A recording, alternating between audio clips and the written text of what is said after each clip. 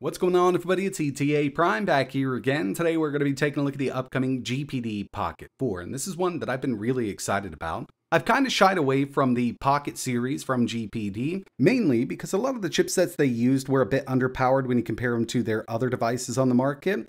But this has all changed with the new Pocket 4 because what we've got here is the world's first 144Hz 8.8-inch modular full-featured handheld AI PC. Definitely a mouthful, but this thing is powered by the all-new AMD Ryzen Ai 9 HX 370. So we can definitely expect some stellar performance out of this chipset, and GPD has found a way to allow us to go up to a 28-watt TDP in this without it thermal throttling. Actually, the cooling system they're using here is pretty nice, and by the end, we'll have an idea of what this thing can really do. This is more of a first look video. I do want to spend some more time with this, but we can definitely get some testing out of the way in this video. So we do have a lot to cover, but before we get into it, I do want to mention that this video is sponsored by Vip-Urcdkey, and I have been using this site for quite some time when it comes to buying Windows 10 and Windows 11 keys.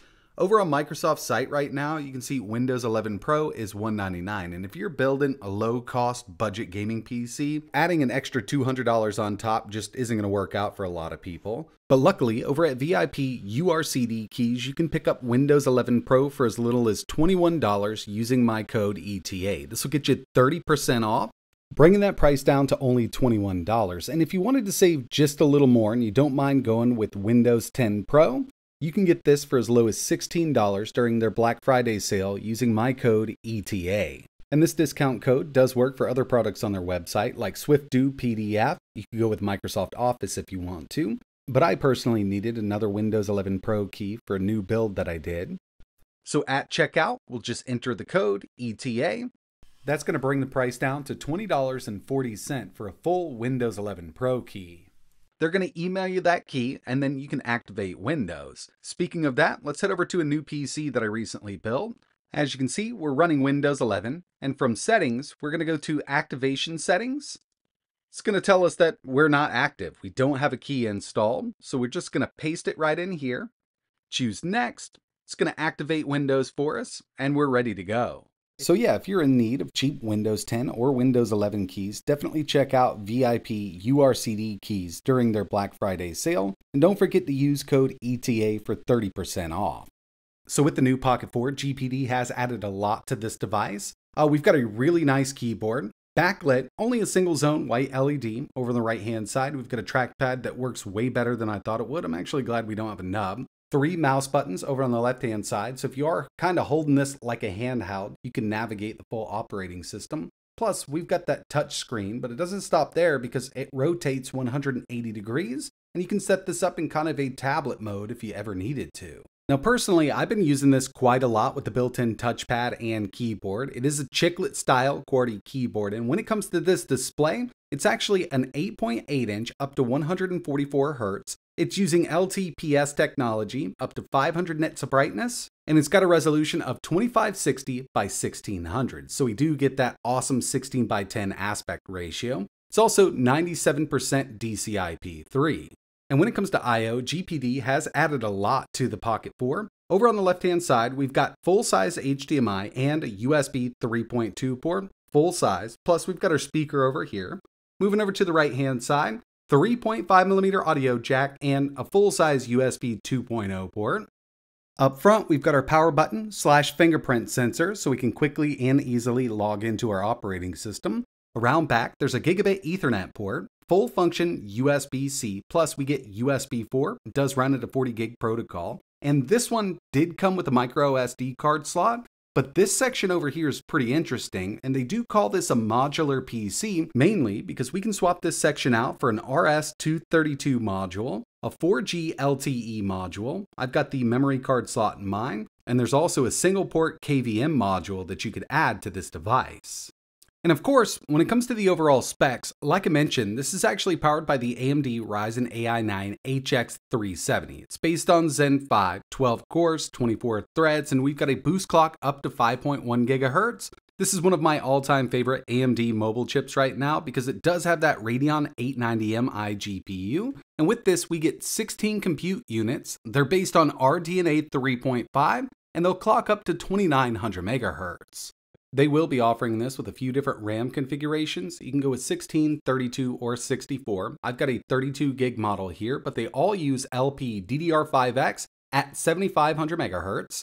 It utilizes a 2280 M.2 SSD, and you can go up to 2 terabytes with this. We've got that 144 Hz 8.8 inch LTPS display with a resolution of 2560 by 1600, 343 pixels per inch, 500 nits of brightness, 97% DCI-P3. It does have Wi-Fi 6E and Bluetooth 5.3, plus remember we've got that Ethernet port around back. A 45 watt-hour battery with 100 watt PD charging capabilities. You can charge this to 50% in 30 minutes, and they're claiming around 9 hours of video playback. I'm going to do some testing by the end here. It weighs 770 grams, and right now this is running Windows 11, but you could always install Linux on this machine. After all, it's an x86 platform. Now, I do love the form factor here, coming in super small. That way you can travel with this, you can carry it around basically anywhere. And while using this thing, I haven't had the urge to plug a mouse and keyboard in, which I usually do with laptops just to make it a bit easier.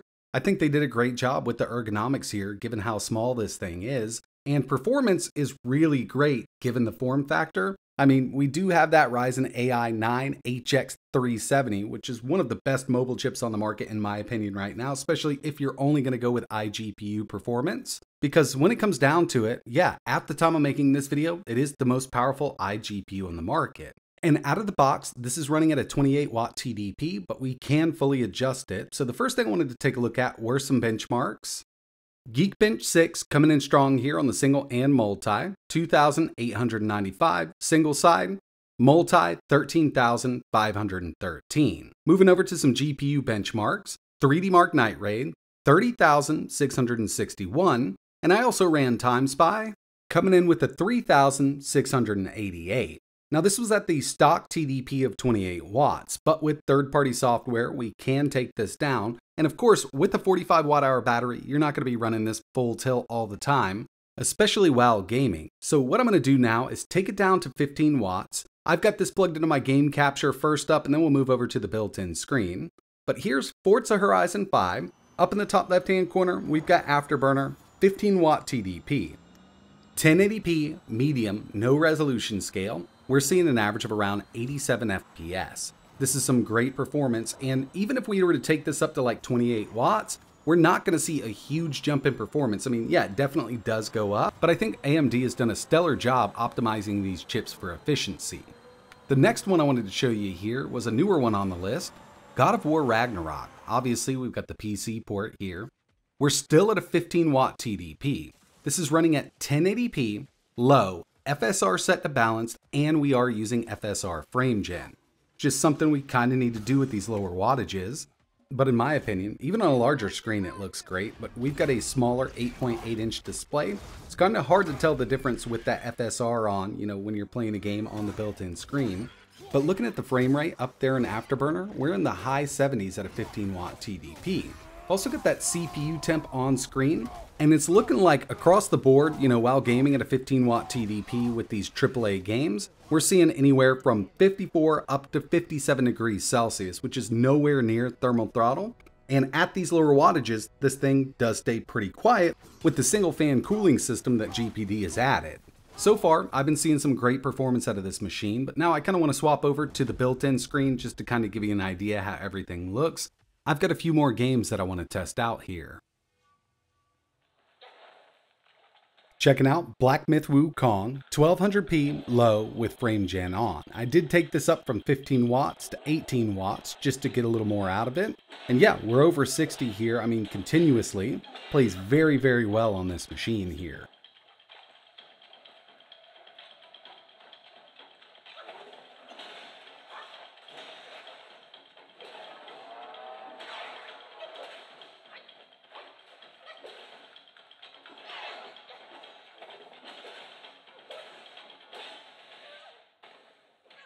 Also wanted to throw at least one fighting game in, Street Fighter 6, 15 watt TDP, 1200p, medium. Going into this, I knew we wouldn't have trouble running it on this machine.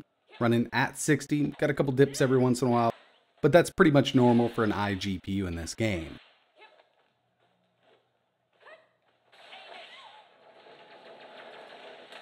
Here's Doom Eternal 1200p medium at a 15 watt TDP.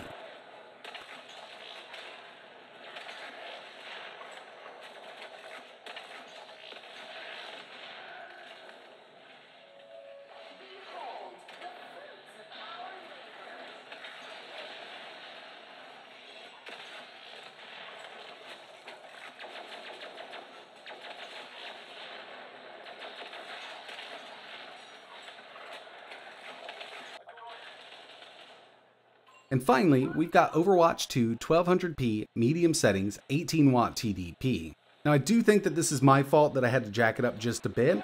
Really, when it comes down to it, I was looking through the resolutions with this game and I couldn't find the 1200p 144. Basically, I could do 1200p 72 Hz.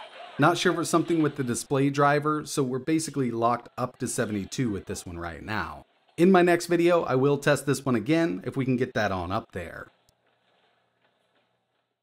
And the final thing I wanted to talk about in this video was battery life. Now this is early testing. I'm sure that GPD will have some more firmware out. But right now at a 15 watt TDP with, let's say, God of War, this is going to be worst case scenario. Looking like we're pulling a total of 26.6 watts from the battery. And let's say we moved over to something a bit easier. I've set this at a 10 watt TDP, but with Hades 2, we don't quite need 10 watts to run it. 13.6 watts in total from the battery while playing this game. I also ran a video loop test, and with all this information, we can kind of get an idea of what kind of battery life we're going to see out of this. With the Pocket 4, we've got a 45 watt hour battery. With my 1080 video loop test, this is local playback, around 8 hours and 27 minutes. So if you took the brightness down on that screen, you could probably stretch 9 hours out of this thing. 10 watt gaming, 3 hours and 18 minutes, and 15 watt gaming, we're looking at around 1 hour and 41 minutes. Not too bad, but as we go up with it, let's say 28 watts, that's really going to take that battery life down. We're working with a 45 watt hour battery, but given the form factor and everything we've got here, this isn't looking too bad, especially the chip we're using. And I mentioned that AMD really did a great job with efficiency on this new Ryzen Ai HX 370.